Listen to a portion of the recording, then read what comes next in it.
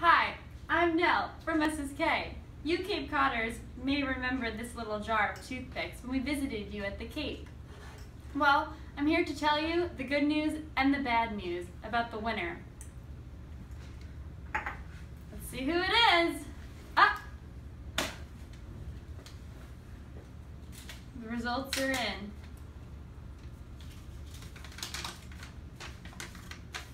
Looks like we have a winner. The correct amount of toothpicks was 892. The winner, with a guess of 894, is Sean Leland of Bourne.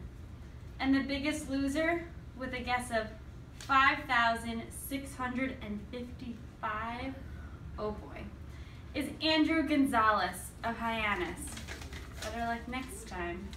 Well, congratulations, and we'll see you soon. Visit us at sskbaseballusa.com for more information. Bye.